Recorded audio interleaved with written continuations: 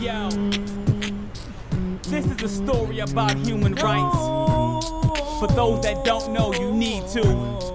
Yo, a starving artist, but his lyrics sold worldwide. His friend and manager was a snake in disguise, and he was bitten. His song sold without his permission. Saw his record on the shelf, the snake had stolen his vision. But knowing his rights, he could protect himself. Fair treatment by fair courts, he got the law to help. The other dude just sunk weak, looked like a punk, could hardly open his mouth to speak, popping that junk. You better get up, stand up if you've been done wrong. You better stand up for your rights like that Marley song. Get yourself represented, lawfully defended. Know your human rights, don't ever surrender.